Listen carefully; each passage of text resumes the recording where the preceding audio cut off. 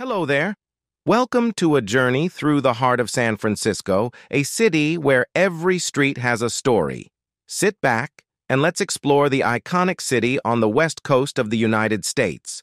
San Francisco isn't very big, spanning approximately 121.4 square kilometers, but it's full of life with around 884,363 people.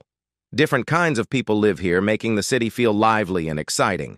It all started a long time ago, in 1776, during the gold rush. People came from all over the world in search of gold. Since then, the city has changed a lot and became known for its culture and new ideas. The streets here are special. The Golden Gate Bridge is the most famous, like a big red gate.